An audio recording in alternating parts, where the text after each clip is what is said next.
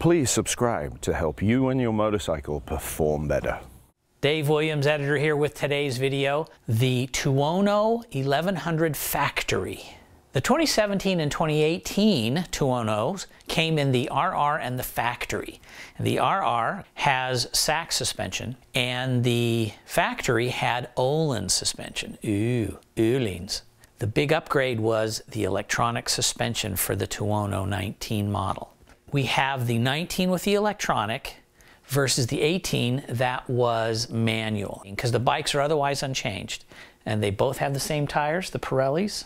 And these are street tunes that can also be going to the track.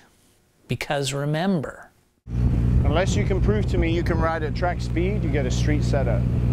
Here's a preview. My name is Dave Moss. I tune approximately 3,500 bikes per year. This is Two Clicks Out. Now steal the microphone master.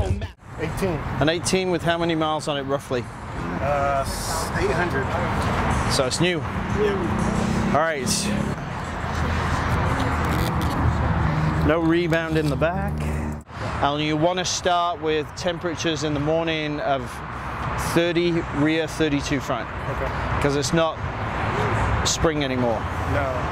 9 a.m. At 9 a.m. at Thunderhill, 2 days ago, it was 104 degrees on the pavement.